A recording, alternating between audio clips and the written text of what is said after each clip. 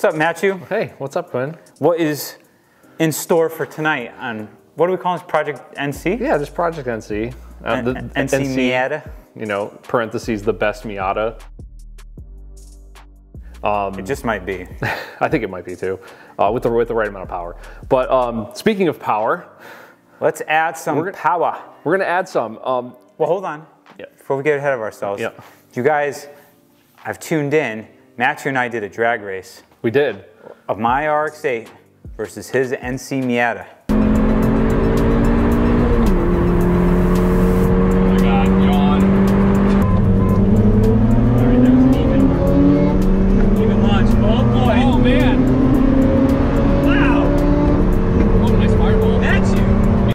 And I spanked him. Spanked by like a car. You were inching ahead. and then we barely broke the speed limit.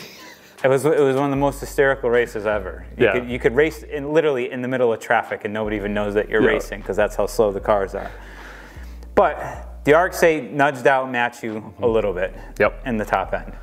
So now it's time to start opening up for a little more horsepower. And everybody says for an NC, if you want to do some power, it's a header and a tune.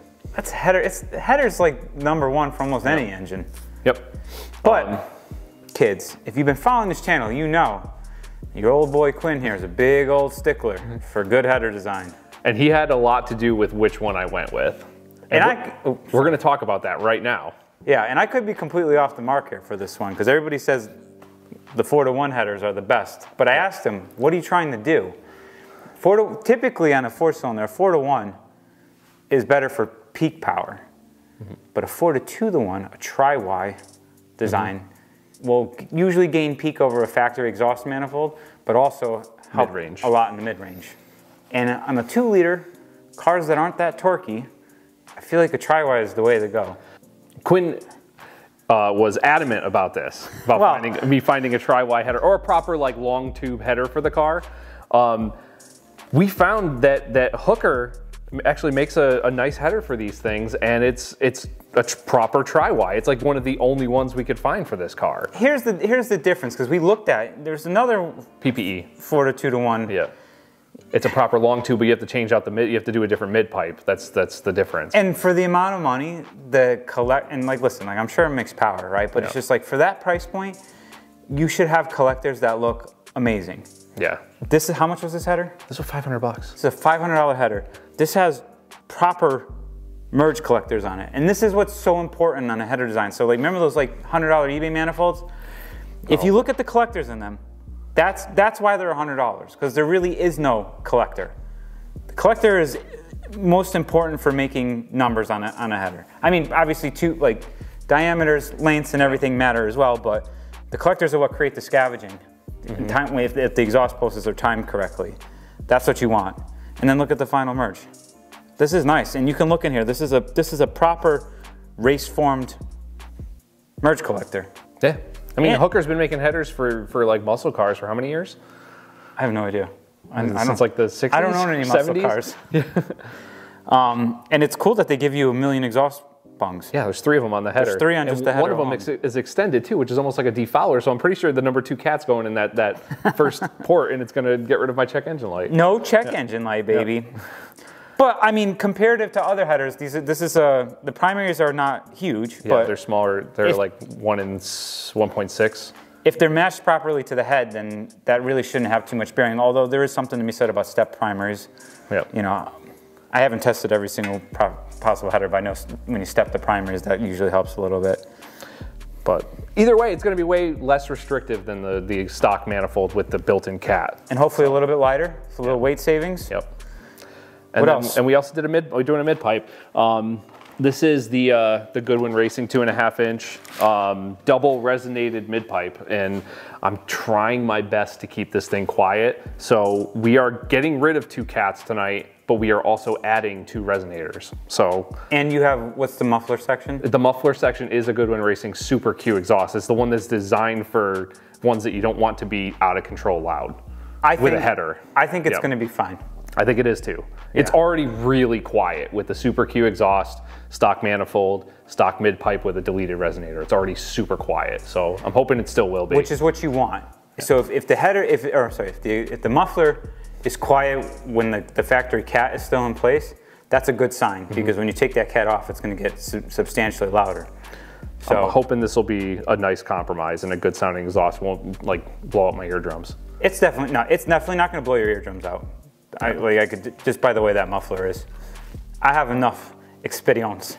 Yeah. And trying to keep NA cars straight piped as quiet as possible on the street. Yep. So yeah, let's get this thing installed. Let's do this. Yep.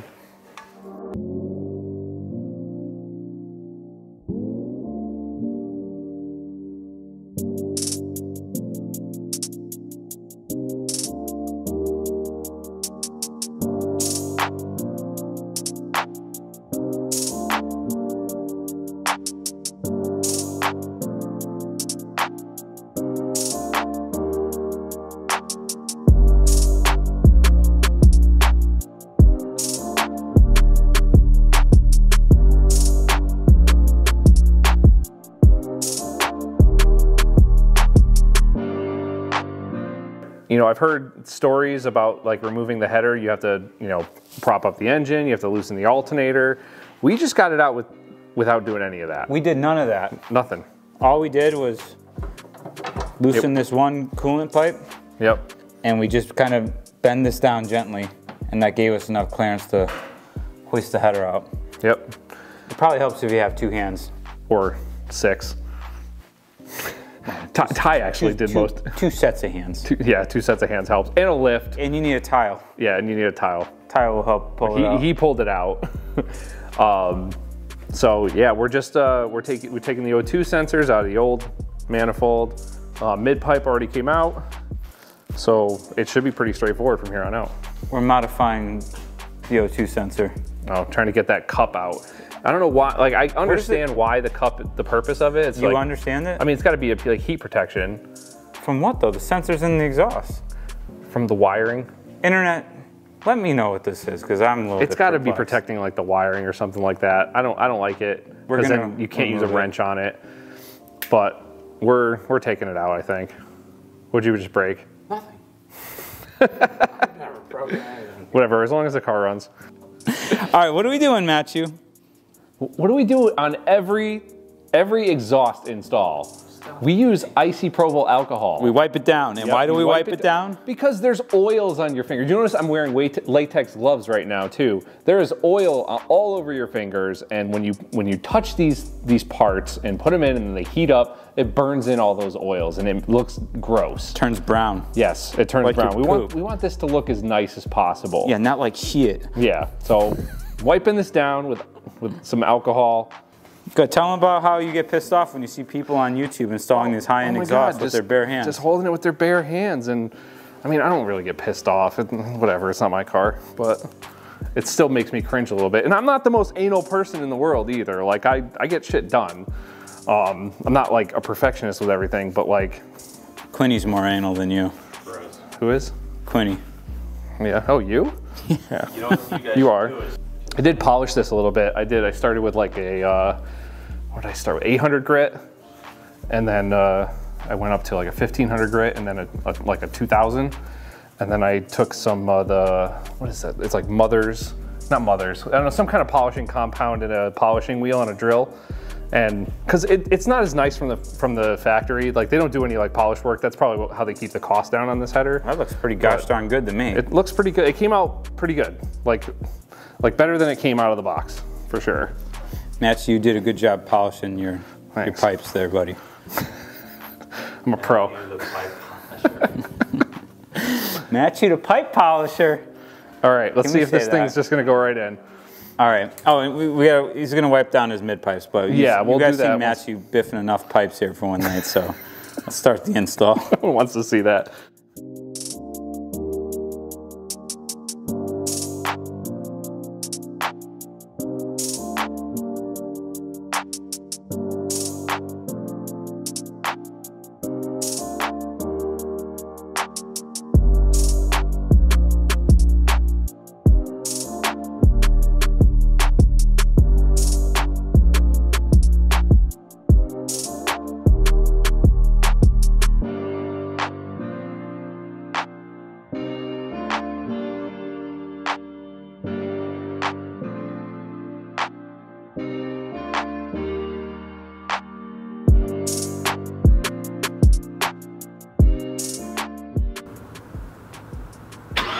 Hey,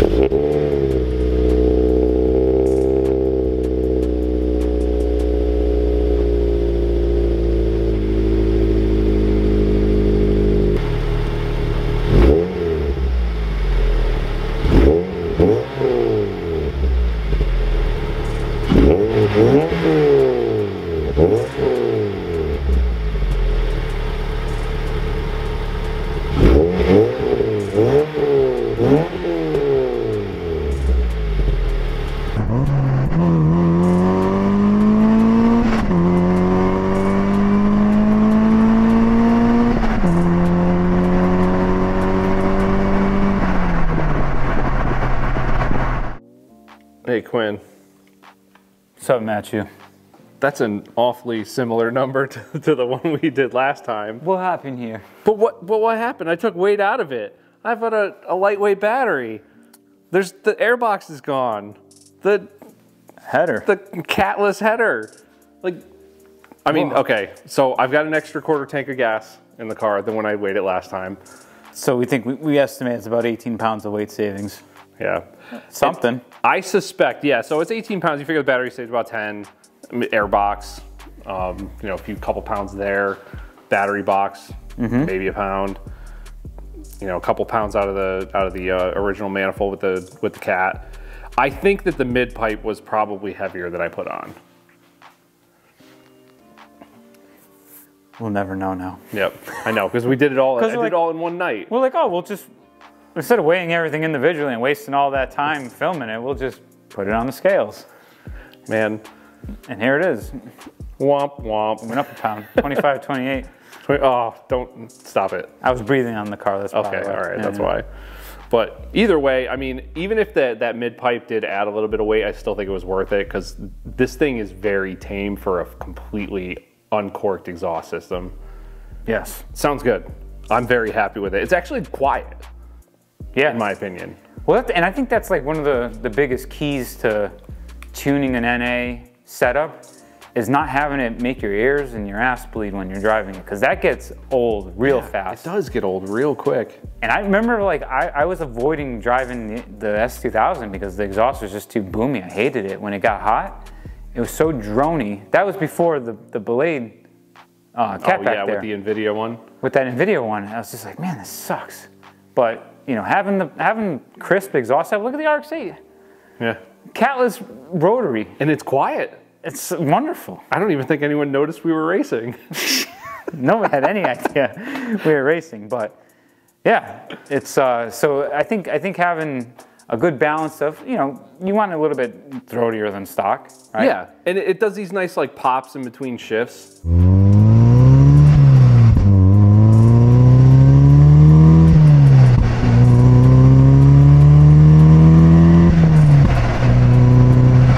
Yep. And it's nice. It actually sounds a little better with the top down too, so I find myself wanting to put the top down. It's great. You know, someone said it's gonna be ridiculously loud. It is not when you get the right muffler.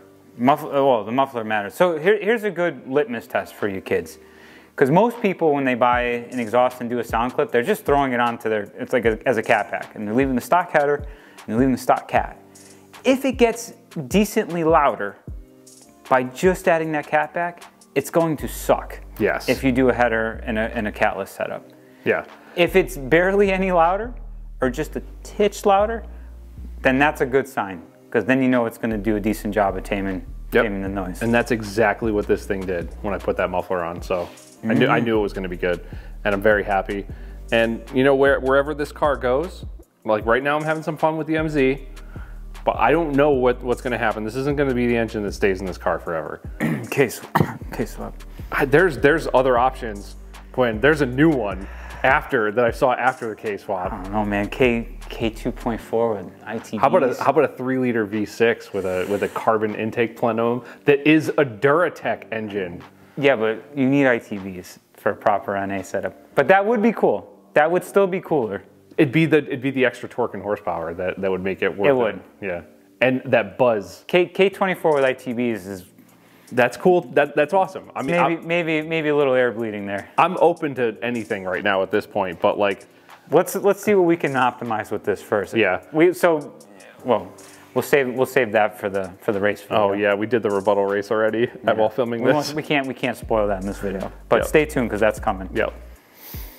All right, I don't have anything else to say. Yeah. Check out slipanglemedia.com. Look at our new parts section that's up. You want to help support the channel? A lot of the parts that we're installing in our own builds, we're now offering them for sale at very competitive prices. So it's a great way to help support us. And then also, you get some of the parts that we recommend and run in our own vehicles for your car as well. Yeah. Cut the fluff out. We got this on there. We got that radiator on there. Oh yeah. Headers soon. We're working on it. Yeah, we still, like, it's dealing with individual companies a lot of the time, so. It's a work in progress. Yes. Thank you guys so much for tuning in. If you like this content, please give us a like and a subscribe. Share the content, it really helps us. If you don't like it, that's fine too. Tell us in the comments and we will read it and give you a nice polite response. That is it for this one. We'll see you in the next one. Done.